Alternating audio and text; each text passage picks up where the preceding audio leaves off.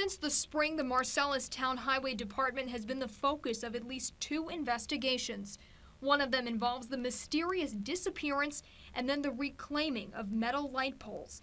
And whistleblowers in the department insist there's been several other problems going on for years. There's been a lot of hidden things that taxpayers don't know, and it started a while back with chainsaws coming up missing and time card fraud. And it just a whole lot of things. These issues have already been on the town council's radar for months.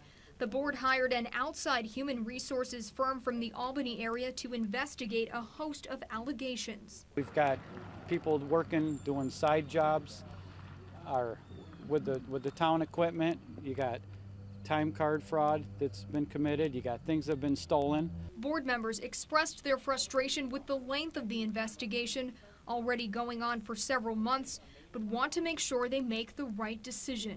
This isn't just a piece where we're trying to pick sides or anything like that. We want to make sure that everybody's voice is heard. The board has referred all criminal allegations to the Sheriff's Department and met with the department last week. The Onondaga County District Attorney's Office also confirms it was brought in last week to investigate concerns at the Highway Department, but right now investigators do not have any evidence of criminal wrongdoing, leaving the board stuck. Until we have something, our hands are tied.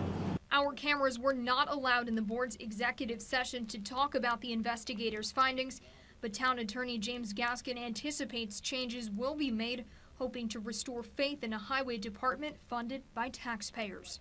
Reporting from Marcellus, I'm Katie Corrado.